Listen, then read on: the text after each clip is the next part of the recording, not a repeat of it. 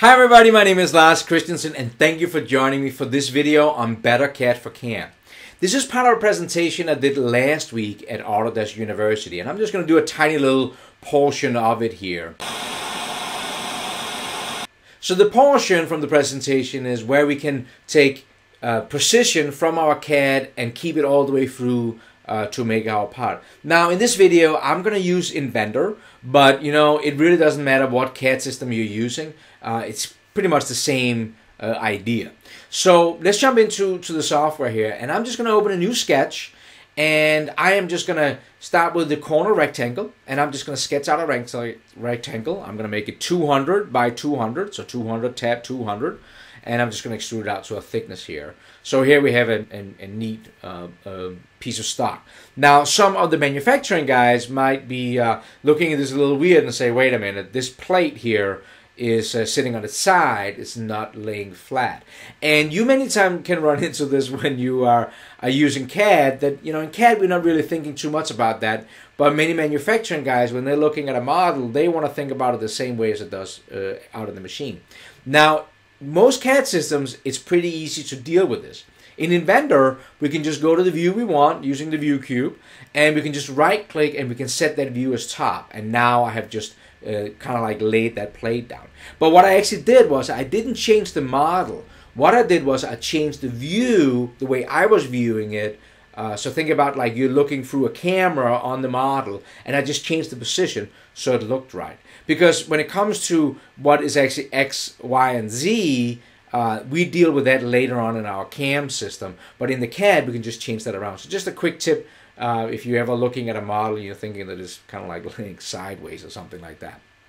Now, when you're looking at what I've used here, the corner rectangle, if I turn on the 3 default planes, you will see that I kind of like push the block up against those planes.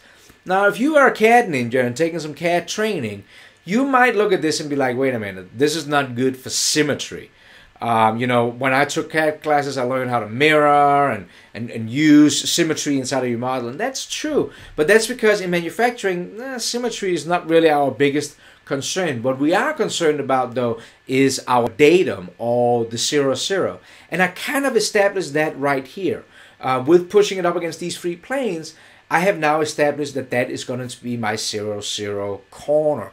And I actually like to go in and open up a sketch and just create a little circle. Doesn't really matter what size. And if I go in here and I right click on the sketch, I can actually change the color to red.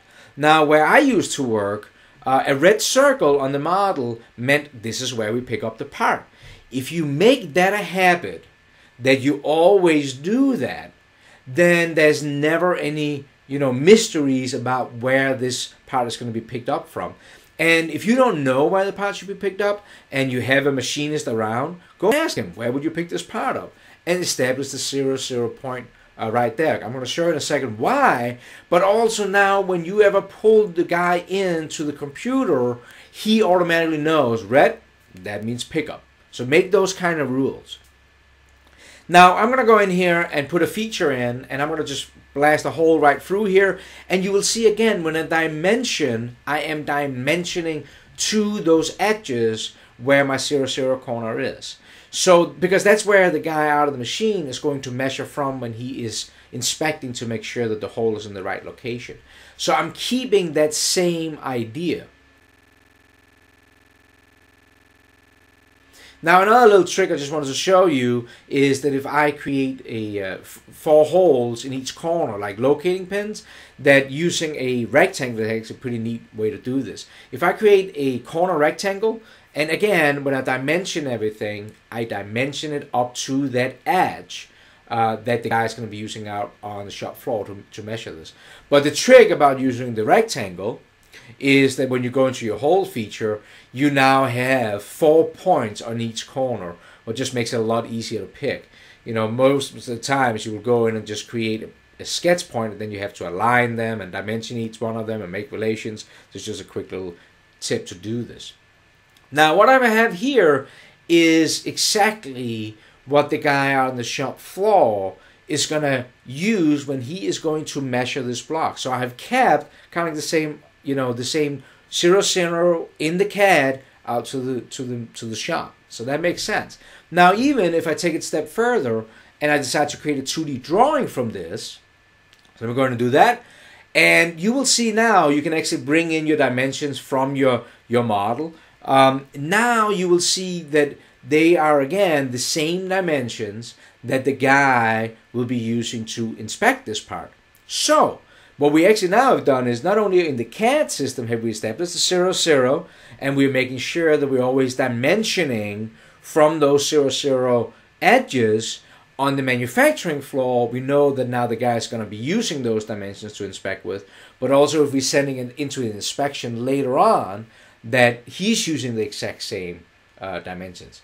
What this means is that if there ever is a change and you bring the 3 guys in one room, they all are kind of like working towards the same thing. So this is the point about Better CAD for CAM. One of the tips from the presentation is to use that 0, 0 corner. Make that a habit to establish that. As always, I love your comments and suggestions down in the comment area. Give me a shout out. Let me know what you think. Thank you so much. Have an awesome day.